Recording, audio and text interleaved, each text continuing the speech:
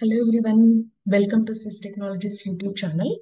In previous classes, we have seen some concepts of basics of Docker, like how to create a container, how to enter into container, like something like that. Now, today we are going to see what is Docker Swarm.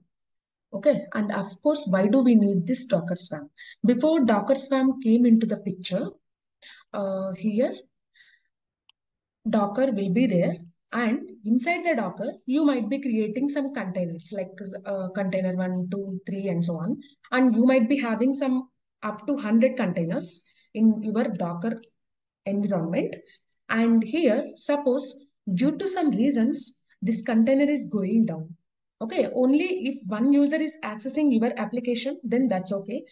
Suppose your application is accessed by some thousands of users. So due to huge traffic, what will be happen? The containers may go crashed and your application will not be available to users. So to address all this issue, Docker came in with one small concept called Docker Swarm. It is almost similar to Kubernetes, but there are some problems with this, and we can discuss all those things in deep once if you join in this Swhizz Technologies Institute. Okay, fine. Let us see what is Docker Swarm. Here, this is a Docker manager, or we can call it as Docker host. By default, if you install Docker, that itself will be a manager or host. And of course, I'm taking two nodes, node 1 and node 2. So what I'm going to do, I'm going to initialize Docker here. Okay, and here before going to proceed entire process, here I can have different nodes and manager node 1, node 2 in all the machines or in all the servers. We have to initialize Docker, or we have to install Docker, and then we have to enable the Docker. And here, fine, Docker Swarm main purpose is we can create containers in all the nodes. Okay, suppose in previous example, we have taken 100 containers. So instead of creating all 100 containers in one Docker manager or Docker host only, what we are going to do, we are going to create, we are using concept of Docker Swarm, and we are going to create many nodes. Okay, you can in real time, you might be having some 100 nodes also. Okay, for example, I have taken only node 1 and node 2. So here we are going to distribute all the containers in all of these nodes. Suppose something like, 30 nodes in this node 1, and something like 30 nodes in this node 2. And even in Docker manager or Docker host also, we can create 30 nodes. Something like this, we can distribute containers in all the nodes. Okay, so due to some huge unexpected traffic, suppose one node is going crashed, even though we can able to access the application in other nodes, even this is also going down. Okay, so we can able to access our application in master. That's why we are making master as some worker node. We will call it as worker nodes here. Even master also, even in master also, we are going to create containers so that we can reach high availability. Okay, fine. Let's see this thing entire hands-on. So, for example, I have taken only master or manager, we will call it as in Docker terminology. We cannot call it as master. Fine. Here, I have one node. Okay, this is my master and this is my node. First, I have already installed Docker here and I have enabled the Docker. If you want to know whether Docker is installed or not, you can simply say Docker. Yes, if you could able to see this, then you can install Docker. Even here also, I have installed Docker. Or else you can even see the version, Docker-V. See, it is showing uh, 25.0.3 version. And same command I am going to execute even in master also. See, Docker has been installed and I have enabled Docker in both the servers. Fine. What I'm going to do, I'm going to initialize Docker Swarm in master. See, among all the 100 nodes, you can take any one node as master. Okay, so any one node as master and remaining all nodes as we can treat it as worker node. Okay, so here I'm considering this IP address, you can remember this IP address, I'm considering it as a master. Okay, here in tab also I have specified this is master and here it is a node. So let me initialize the Docker swarm here. For that, command is Docker swarm init for initializing the Docker swarm. First, you have to initialize and then we have to, we have to get connection from these master to node. Okay, fine. Let me press enter. Once after initializing the Docker swarm in master, so here it is going to generate one token here. Okay, this token we have to execute in all the nodes. Okay, if you have some hundreds of nodes, yes, in all the hundreds of nodes, we have to execute this specific token. Okay, so that here it is a kind of cluster, I can say. Docker Swarm is a kind of cluster. So before that, let me execute how many nodes are there here. Let me see how many nodes are there in my master right now. For that, command is docker node ls. See, I have only one node. Let me decrease the font a little. Let me decrease little. Fine. See, I have one node only, that is master, and it is active.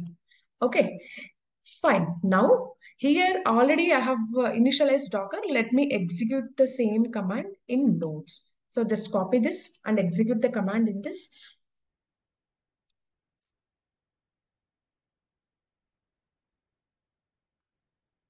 Let me remove the space for avoiding the errors.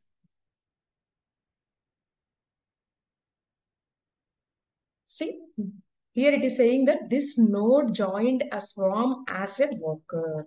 That means here it is a Docker cluster. I can say that this entire part is a Docker cluster. Okay, in this Docker cluster, I am making one node as a master and another node as nodes. Okay, fine. Now, here, let me execute this command, docker node ls. Here, it is telling that we cannot execute this command in the node. Why? Because it is just a worker node. That's why it is showing that error response from daemon. It is not a swarm manager. Okay, fine. Now, what I want to do here, if I do docker node ls here, I can see that previously I could see only leader. Now I can able to see one node has been joined. Okay, so leader is nothing but master here. And of course, you can see the star.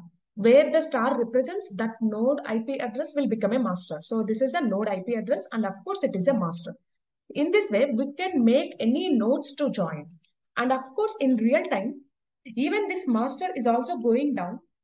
Then again, high availability we cannot reach. So what we are going to do here is in real time, we will be having some hundreds of nodes. Among all the hundreds of nodes, we will make more than one master. So how to make the master here? How to make the master? If you want to make the master, what you have to do? You can say that docker promote. I want to make this node as master. Just copy this ID here and paste it. That's all. Uh, just a minute. Sorry, Docker node promote. I have just simply said Docker promote. You have to say Docker node promote and then you can specify the node ID.